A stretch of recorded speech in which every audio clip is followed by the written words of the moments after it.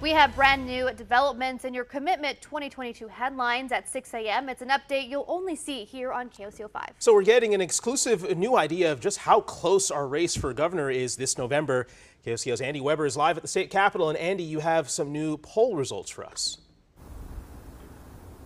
Good morning, guys. This is the official release of our KOCO Amber integrated polling. This is exclusive polling. Let's take a look at the major headline. That is the governor's race. Republican Governor Kevin Stitt has a 3-point lead on his challenger, State Superintendent Joy Hofmeister, his Democrat challenger. You can see, including the voters who are committed to or leaning towards Stitt, he leads with 47% to 44%.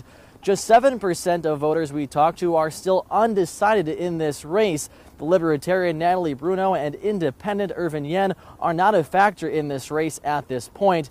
Breaking down those numbers a bit, look at the advantage Hofmeister holds when it comes to independent voters, not a part of any party.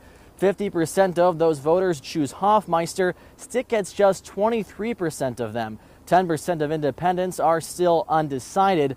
Stitt's biggest lead comes in rural Oklahoma. Take a look at these numbers. While Hofmeister has a lead in the OKC and Tulsa metro areas, Governor Stitt has a big advantage pretty much everywhere else.